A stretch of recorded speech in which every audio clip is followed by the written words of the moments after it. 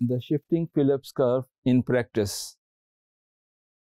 So, why did the original Phillips curve relationship apply to many historical cases?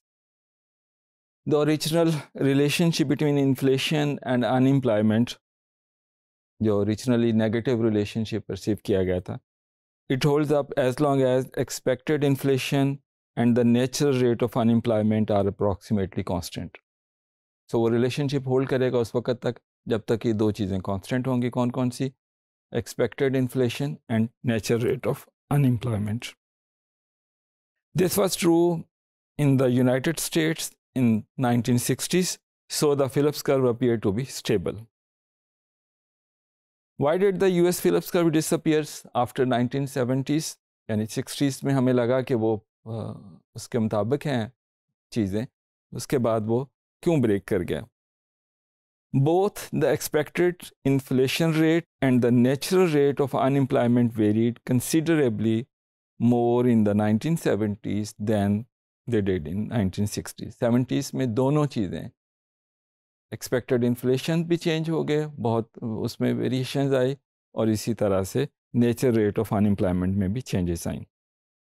Especially important were the oil prices shocks 73, 74 और 79, 80 में जो oil prices shock आए थे, उसकी वजह से फिर एक्सपेक्टेशंस लोगों की, यानी प्राइसेस बढ़ना शुरू हो गई, और फिर लोगों की एक्सपेक्टेशंस भी बहुत ज़्यादा होगी कि प्राइसेस बहुत बढ़ेंगी, तो उनमें बहुत ज़्यादा वेरिएशन आई एक्सपेक्टेड इन्फ्लेशन में.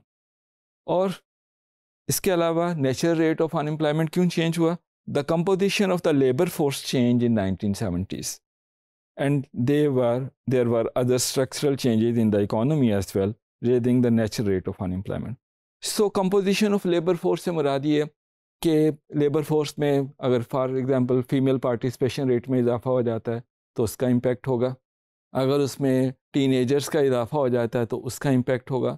तो इस तरह की चेंजेस की वजह से भी नेचुरल रेट ऑफ अनएम्प्लॉयमेंट में चेंजेस वाक़ई होंगे 70s में. Monetary policy was expansionary in 1970s and leading to high and volatile inflation 70s में, और plotting unanticipated inflation against cyclical unemployment shows a fairly stable relationship since 1970s. पिछले एक module में हमने देखा था कि 1970s के बाद जो रिलेशनशिप बिटवीन इन्फ्लेशन और अनएम्प्लॉयमेंट में कोई हमें पैटर्न नज़र नहीं आया था. लेकिन अगर आप अनएंटिसिपेटेड इन्फ्लेशन और सिक्लिकल अनएम्प्लॉयमेंट को ऑब्जर्व करेंगे, प्लॉट करेंगे, तो अभी हम आप ग्राफ आप देखें, इसमें आपको यहाँ पर अब हम इस एक्सिस पर क्या ले रहे हैं? Cyclical unemployment. पहले हम क्या लेते थे? Simple unemployment. और इस एक्सिस पर हम ले रहे हैं जो अनएंटिसिपेटेड. तो इसमें बहरहाल आप देख सकते हैं कि देर आपको एक नेगेटिव रिलेशनशिप आप इसमें देख सकते हैं.